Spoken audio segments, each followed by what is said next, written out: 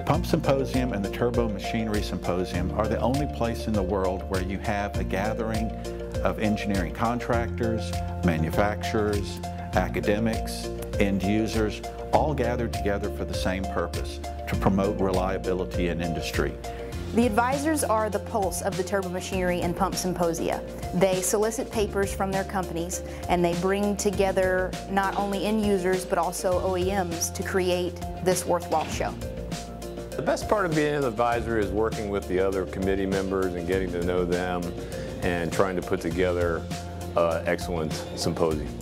We review technical papers, short courses, tutorials, and case studies to ensure that the content is what we're looking for. It's interesting to the engineers in the industry and a good resource for training.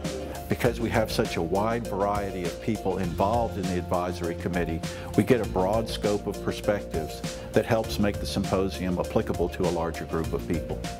I had always benefited greatly from the turbo papers particularly. I hadn't been to many symposiums, but the papers and technical content had been a real resource for me and my colleagues.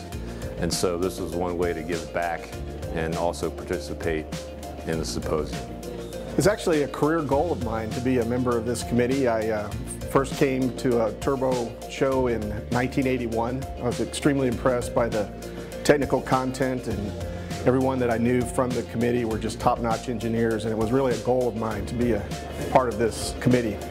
It's satisfying, and especially when you receive positive feedback from the attendees, the end users. I'm an Aggie, so it's sort of my way of giving back and helping out the university as well, so it's very satisfying. There's lots of new young engineers attending, and they can benefit from all of our hard work.